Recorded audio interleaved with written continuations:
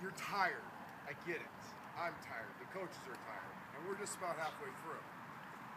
When you're tired, and you'll be tired a lot of times in your quarterbacking careers, there's three things that I want you to think about, because there's three things you can always control. Your energy, your effort, and your attitude. Okay? My little 13-year-old daughter has it printed on her volleyball shoes, EA. Energy, effort, attitude. You always have control of those three things. So remember last night on the sand court, when I said, hey, who likes being told nice things about themselves?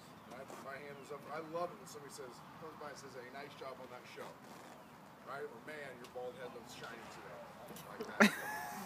I like hearing nice things said to me. We're all the same way. We all like affirmation. That's one way to get the energy up. That's one way to show a good attitude. High five some guys when they do something well.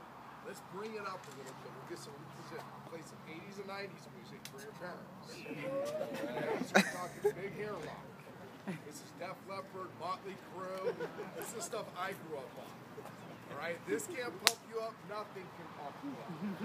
All right? I am fired up for tonight. It has been great so far. I expect it to go up a little bit higher. I want some thermostat leadership out here. I want us getting up, having fun. We're going to walk off tonight at 10. This incredible environment with the light shining. And everybody's like, wow, that was one of the coolest nights of my life. Ready? I'm going to break this down right now. Oh, yeah. How'd you do it, Casey? Slid out afterwards? Here we go. QB! Epic! QB! Epic! QB! Epic! Swag! I like Roger! Go, go, go, go!